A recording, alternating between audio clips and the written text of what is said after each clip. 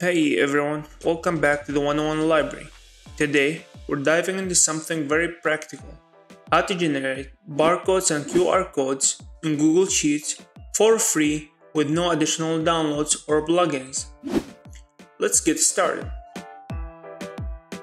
To generate barcodes and QR codes, we will use the image function in Google Sheets.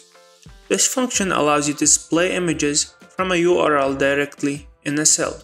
We will use a formula that will prompt the barcode API.org API to create our barcode URLs and send them back to Google Sheets. So, how does this API work? It's pretty simple. The formula structure is what is shown on the screen. You just replace data with the text or number you want to encode. The auto part tells the API to automatically determine the best type of code to generate. It's important to choose a barcode type that can be read by your barcode scanner. For a full list of all available barcode types, hit the barcodeapi.org and you can replace auto with any of the available codes over here.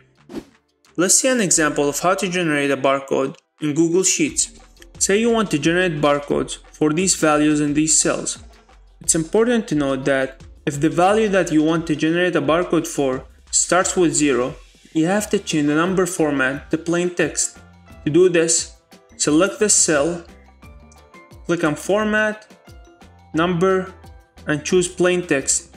If Automatic is chosen, you could see that the 0 is erased. To do it again, go to Format, Number, and choose Plain Text. I will add the 0 back. Now, to generate a barcode for this value, choose a cell and type the following formula: equal image, choose the image function, then quotation, paste the following URL which is available in the description, close with a quotation mark, add the and sign, and then choose the cell for your value. Hit enter and your barcode is generated. It might ask you to allow permission for communication between Google Sheets and the API. Feel free to accept that and allow permission. You can click and drag to generate barcodes for all other values. Now, to generate a QR code, we could also do the same thing. The same formula will apply and will generate a QR code. You can see that the API is smart enough to recognize that you're trying to generate a QR code if your input data is a website. If not, simply replace the auto here with a QR code. And here you have it, generating barcodes and QR codes for free with no additional plugins or downloads.